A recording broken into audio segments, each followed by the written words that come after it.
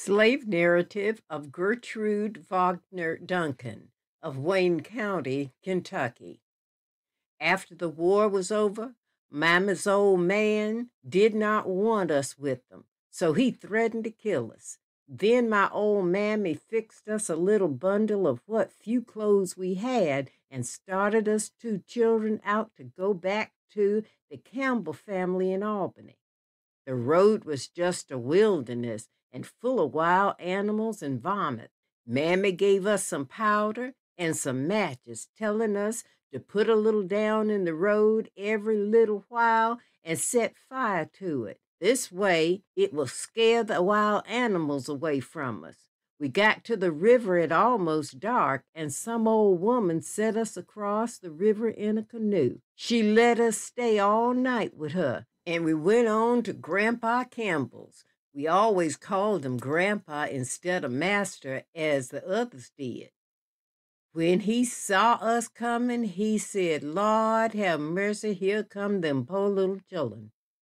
I stayed with them that time until I was big enough to be a house girl.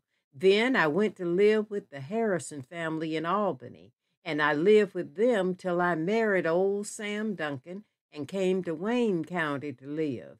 I've raised a family of 9 children and have 37 grandchildren and 20 great-grandchildren. Every one of my children wears a silver dime on a string around their leg to keep off the witch's spell. One time, before my daughter Della got to wearing it, she was going down the road not far from our house when all of a sudden her leg gave out and she could not walk.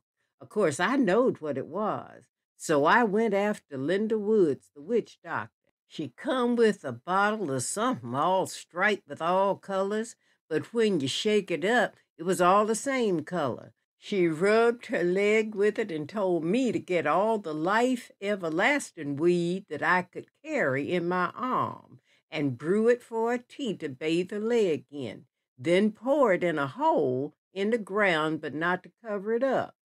Then not to go down the same road for 9 days. We did all she said and her leg got all right as soon as we bathed it.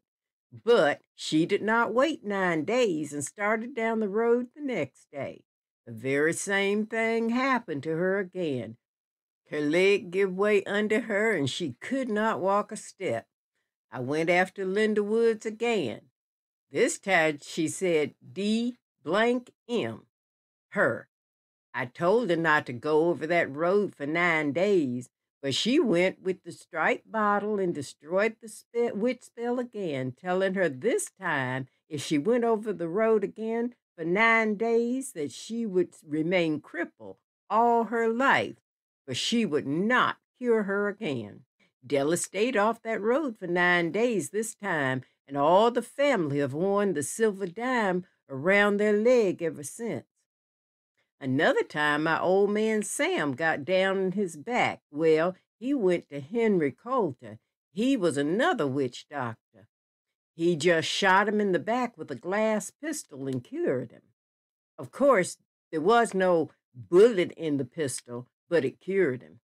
He could draw a picture of a chicken on a paper and shoot it, and a chicken would fall dead in the yard. Yes, sir, I've seen him do it. Old Henry is dead now, though. When he died, he had a whole trunk full of the queerest looking things you ever see, and they took it all and buried it. Nobody would touch any. I always keep a horseshoe over my door to keep the spirits away. We live very close to the graveyard, and my son Ed said he'd been seeing his brother Charlie in his room every night. If he was living right, he would not be seeing Charlie every night. Charlie never bothered me. He was my boy that died and is buried in this graveyard above our house.